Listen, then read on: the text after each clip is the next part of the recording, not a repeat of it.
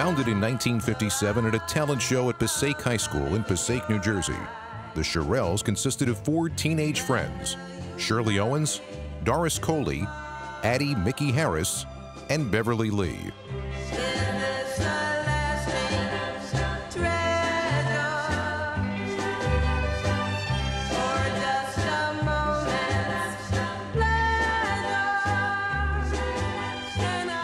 The group quickly became rock and roll's first female supergroup. Their first big single, "Tonight's the Night," was released in 1960 and led to the girls being booked to perform with several major artists, such as Etta James and Little Richard.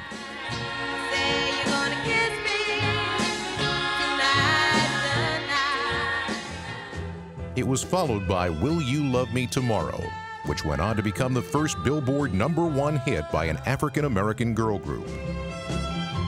The Shirelles were named one of the best 100 acts of all time by Rolling Stone in 2004.